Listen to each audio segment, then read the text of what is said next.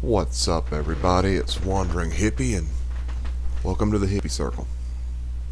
So this is going to be the first video today on the comprehensive guide for New York, and this is going to be a guide telling you the rods and reels you need and my suggestion for what you should take. Now, granted, I'm not an expert on New York, but I've done enough fishing in New York to know at least how to make some money. Now, the first thing you're going to need is you're going to need a rod and a reel that's about 8 pounds for lures. So I prefer spinning, but you can use casting. Preference. To be honest with you, I normally use casting for the pike and spinning for the sauger and the walleye. Alright, so you're going to have, I've got a 9-pound rod, I've got a 13-pound rod. This is only for the casting. Here again, I've got 11 pound. You're not going to need anything more than about 10-12 pounds here, rod and reel wise. So you're going to need one bait rod. I'm going to be using this Nero. You could possibly get away with the Omni float, but I prefer the Nero just because of the casting distance. Again, it's preference there. Now you're going to need, for bait, you're going to need to take minnows, because pike eat minnows. Minnows or shiners, one of the two. Doesn't matter. Alright, as far as what we're going to be using for lures, I have found that all these casting spoons here work from a quarter of an ounce to a half ounce. All the narrow spoons work. I have more luck with the quarter ounce, but the half ounce will work as well. I'm taking nano spinners and spinners just in case I want to do some perch fishing. The pike will bite spinner baits. Oops, the pikes will bite cranks.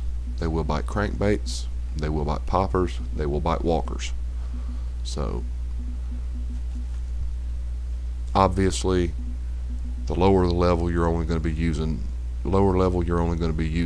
the spoons and maybe some of the soft plastics, which if I was going to take soft plastics, I would take grubs and shads in the 3 and 2 inch variety. That being said, you're going to need rods that can handle between a quarter to a half an ounce. I don't use anything larger than a 2-aught hook for New York, so keep that in mind as well.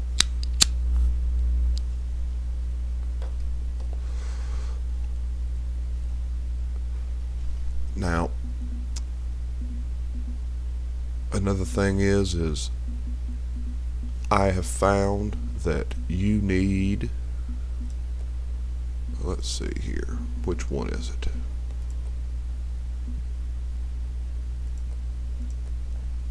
You need at least a 50-pound net to really make a lot of money here. So I would say level 15 would be when you could start grinding here. Maybe 16. Yeah, about level 15 or 16 would be when you'd be able to make the most money here. That will also be when, let me see here, make sure I'm telling you right. That'll also be when you first get a hold of the cranks that you need. No, that's later on. Now, using crankbaits, obviously, it's going to be for later levels, so the spoons you are going to need are, actually no, right here, are going to be these right here, you're going to need the 1/4 ounce. You're going to need all the 1/4 ounce spoons. So personally, I have found this particular 1/4 ounce spoon, the red and white, and its brother, this one here, to be really, really good at catching lots and lots of pike using various retrieves, which will be covered in the next video. All in all, guys, I would say level 20 would be about the perfect time to come here, but as you can see, level 13 is when you get these spoons here. So level 13 at the absolute lowest, but again, you need about a 50-pound net, so 15 or 16. This is an early teens map, if I ever seen one. Now, the other thing you need to do is you need to check the weather before you go. And as you can see, we're going to get a peak right here about 2 o'clock, and then it's going to taper off. Now, I'm going to put in the description the link to the new spreadsheet that I'm using, and it's going to tell you the times and the weather in which you need to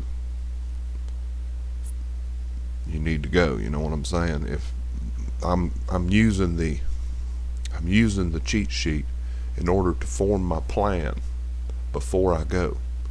Now see, on a sunny day, I'm going to get walleye early, and then I'm going to switch to pike as the day moves on. And after the peak at about 4 o'clock, I'm just going to forward time to 9, and I'm going to fish for walleye all through here. Walleye love the nighttime, and they seem to bite fairly consistently during the nighttime. Now on days like this is the day that you just go out here and fish for whatever you want, because I mean, they're all biting. And that's pretty much it for the how to prepare for Emerald Lake. The gear you're going to need.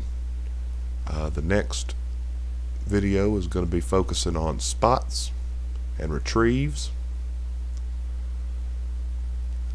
And before we go, I'm just going to put a few tips out there for you guys. When you go to New York, you really want to try to focus on the walleye.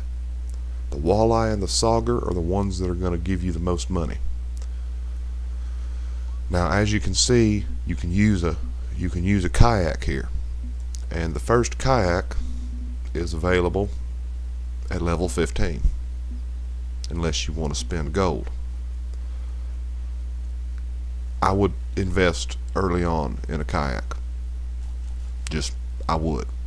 It's $30,000. It's worth the investment because you'll make that money back. There's a couple of spots where there are sauger and walleye that you can't really get to from the bank, and I'm going to show those to you later on in this series. All that being said, I hope you guys enjoyed this video as much as I did making it. Please like and subscribe. Take care of yourselves, and as always, I will see y'all on the water.